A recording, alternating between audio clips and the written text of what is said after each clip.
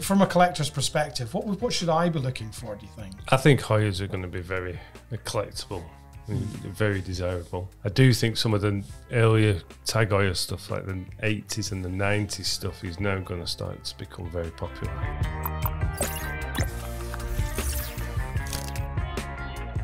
Hi everybody, welcome back to part 2 of our chat with Watches of Lancashire. We saw some fabulous watches in part 1 and part 2 is no exception. So once again, I'd like to say hi again to Dan and Ian. And we're going to look at some Heuers and something maybe from Top Gun. We'll wait and see. So, Heuer Autavia. I'll be honest, it's not a watch I'm that familiar with. No, and it's an odd looking thing. It is an odd looking thing, but they look amazing. Give us a little bit of a potted history of these two, if you wouldn't mind. So this is a automatic version of the Autavia with the caliber 12 in it. This is the GMT version of the Heuer Autavia, which is slightly later. This patina wearing, whatever you call it, the fading on the bezel is beautiful. Yeah, so that I presume would have been pretty bold at one time in colours. Yeah, bright blue and red. Pretty much like the Rolex GMT. And this blue, well, it's almost gone like a gunmetal grey colour. Would you say that's pretty typical of how that construction has faded? Or is this one just gone an amazing colour? I think that has just gone quite an amazing colour. What's interesting is, obviously you can see the patina fading, but it's the GMT hand has not lost any of its day glow. No brightness. It's probably been quite well protected. So this has probably been affected by whether you've been in seawater or whatever you've got on your watch. Whereas the hands have been quite well protected from. Now, give us the ages of these. So the non-GMT watch. When does this one date from? So that's early 70s. Okay, and the GMT? It's later 70s. Okay. Off camera, you mentioned an interesting story to me about the non-GMT one. Just hit us with that one again. So it was something to do with a cigarette brand. Yeah. And if you sent a coupon in, instead of having to pay $200 for the watch, you got to pay $88. $88 for the watch. For smoking. For that watch. For that watch. $88. Yep. 88 US. Yep. So back then, it was probably, I don't know how many dollars to the pound. 50 quid. And it probably leads me naturally to say, what is this particular one on for at the moment? Do you know? That one's not for sale at the minute. Okay.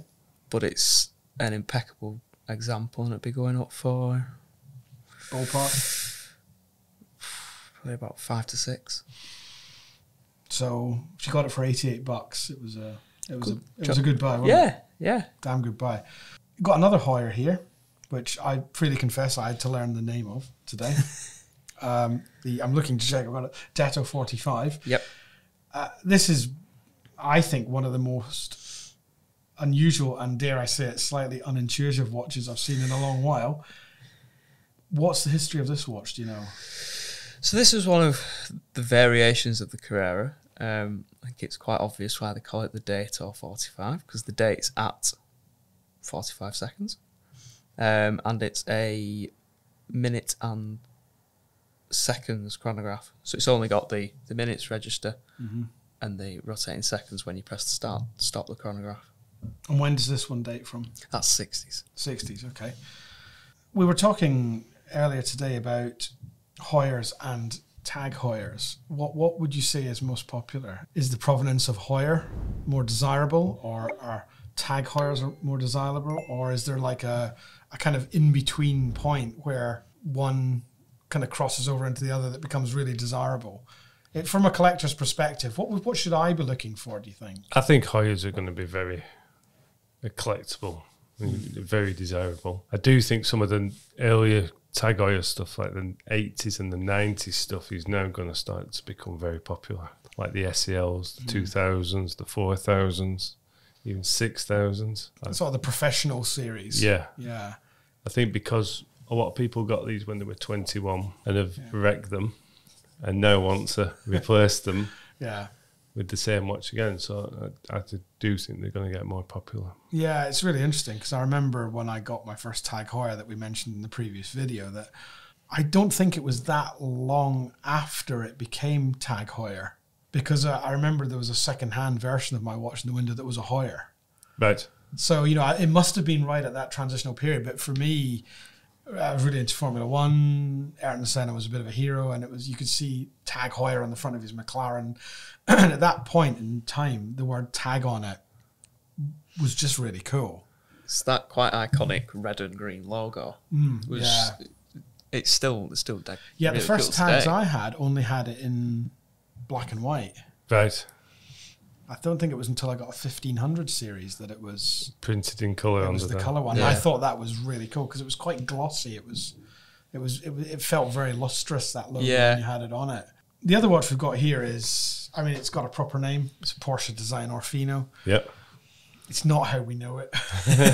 I mean, I'm going to resist the temptation to come out with corny lines. We're not going to have any Kenny Loggins music over this. Maybe we'll edit in something. Just, I think you should. I think we should. Yeah, Yeah. there's got to be an F15 or an F14 Tomcat in there somewhere. Yeah, definitely. Whatever. Yeah, it is. Well, it is and it isn't the watch that Tom Cruise wore in both Top Gun films. Yep. I genuinely thought this was a very new watch. You've really surprised me by saying it's not. I mean, it's immaculate. It is. Tell us a little bit about this watch, especially why this one is slightly more unique. So this is the same as what he wore in the films, but this is the military spec version with the 3H. Would these have been issued to the military then? Yeah. So were they commercially available as well? Do you know? Without that 3H on the dial. Right, which is what he actually wore in the film. Yeah, yeah.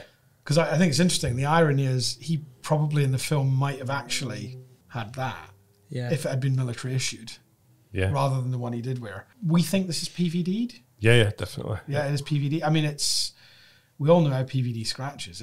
There's not a mark on this watch. Oh, I mean, have you got a date for it? A rough date for it? Do you know? Just 80s. What would you expect this then to fetch? We think it'll probably, when it goes on our site, we would be asking £6,000 for it. Does something like Maverick coming out mean that you get more interest in it and you can charge an extra premium on it? Because there's got to be a higher demand for this now. I think the demand certainly increases, and it increases the cost of anything that's collectible.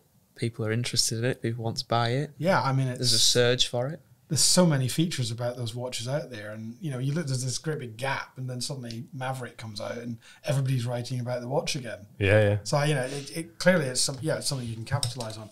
We always do at some point in these videos a wrist check because people like to see what people are actually wearing.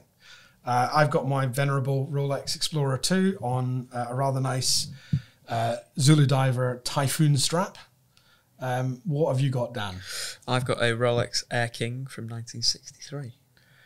It's in amazing condition, or have you tweaked that in any way? It's been serviced and refurbished by myself. But Okay. apart from that, it's What did you have to do to refurb it?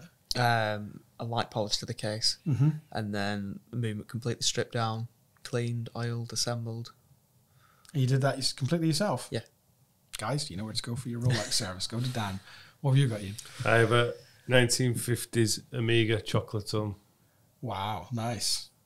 And where did you get that? Bought it a few weeks ago off a customer. Oh, so it's really new. Okay, fair enough. All the watches we've seen in this video and the last video are superb, and we're enormously grateful. Thank you for bringing them in. But there's obviously the dream watches out there that we've all wanted. Again, people are always curious, especially for professionals in the industry like yourselves. What's your grail watch? What would you have? Money is no object. What would you buy? Mine would be this watch in 18 karat gold, but with a full calendar, moon phase, year and month.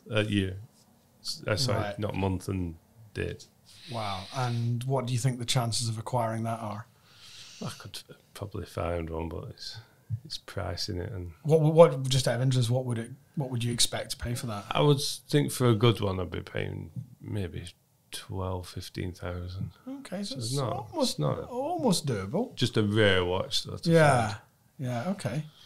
Dan? I've always wanted. I'm a really big Breitling fan, and I've always wanted the Breitling Co-Pilot, a vintage '60s one. Co-pilot. Yeah, Interesting. What attracts you to the co-pilot? it's just slightly different than the general Navi timer of the period. It's fairly like a standard chronograph with 2 register with a rotating bezel. That's not a sub-brand they've kept going, is it? No. When do you know when they stopped making those? It was only available in the 60s. Right, okay. What would you expect to pay for that, do you think? Something similar to Ian, probably about 12 to 15 for a good example. Gosh, they're both almost doable. Yeah. On a good day. Yeah. It's just finding them. Just finding them and pay for them. Yeah. Yeah. Yeah, absolutely.